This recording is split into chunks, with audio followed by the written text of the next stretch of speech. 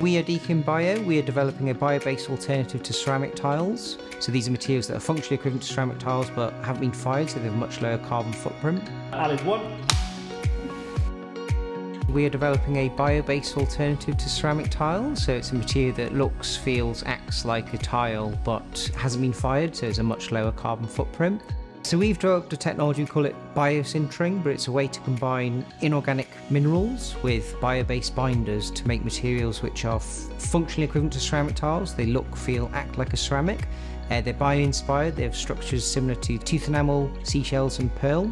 We can use a wide variety of inorganic materials. At the moment we use recycled plaster as the inorganic component, so this gives our tiles a high recycled content of over 98% in some instances.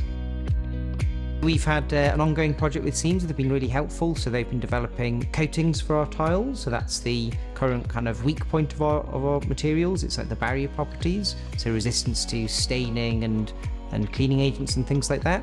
So they've been screening a range of bio-based and synthetic coatings and optimizing them to get our materials ready for commercial use. So CEAMS is Center of Advanced Materials for Sustainability. So it's a consortium of partners with Royce. And the role of CEAMS is to support small businesses across Manchester and Greater Manchester. Angelos one.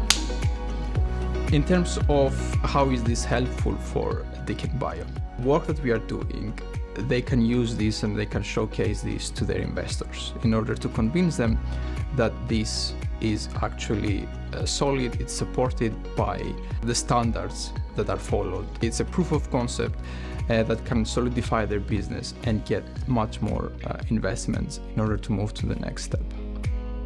The CEAMS project is helping us by giving us access to machines and instruments that would otherwise be prohibitively expensive. Periklis one.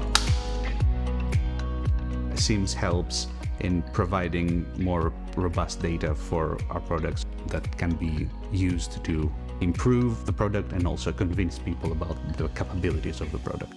We are collaborating with NPL, which is a National Physical Laboratory, and they have expertise that we at the moment don't have. So in this project, they are studying the surface of the tiles and the scratching, while we are covering all the other components of the project, different teams, and we are coming together from different angles to give and support all these different companies.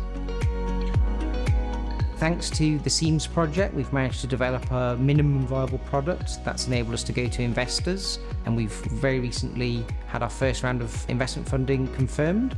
So we'll have an injection of cash which will let us scale up, expand, and get to the next milestone in terms of developing our technology.